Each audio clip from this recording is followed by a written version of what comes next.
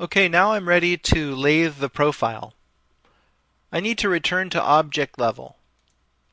After all, I don't want to lathe a sub-object selection of the profile. I want to lathe the whole thing. Now I'll assign the modifier, and we aren't exactly getting what I imagined. I'll toggle on shaded mode by pressing F3. You can try different directions down here by clicking these buttons. In fact, we want the Y direction because it's the local axis of the spline that's being revolved. What's going to make the difference for us is the align controls here. You can align to the minimum, the center, which is what it was doing by default, or the maximum. And that's what we want, maximum. If you need to, you can expand the modifier and go to its axis level, where you can move the axis manually. We aren't going to need to do that because we lined up the start and end points so that they're right on top of each other. So there won't be any gap in the axis.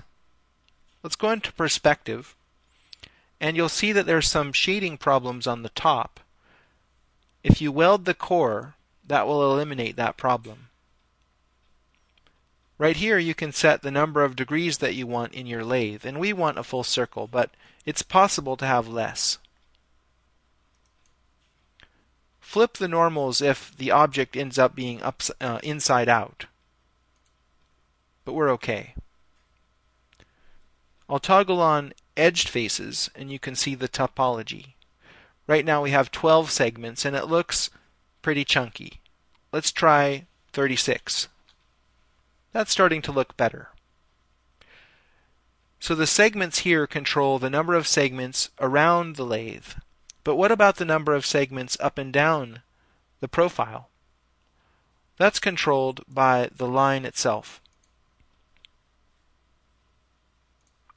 In the interpolation rollout, I'll toggle on Show End Result in the Stack so that I can work down here on the line at object level and see the result of the lathe.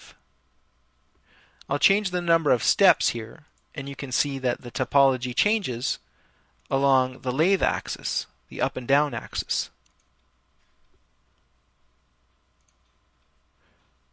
Let's go back up to the lathe modifier. Another option down here that you should be aware of is the output type.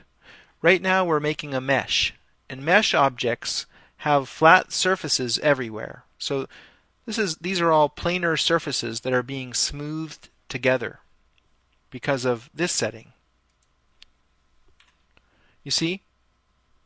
That's the actual structure of the object as we've defined it. But when we smooth it, it looks nice and round. I'll choose to output a patch this time, and I'll change the number of segments from 36 down to 6. And it looks about the same. Why is that? That's because patch objects have curvature.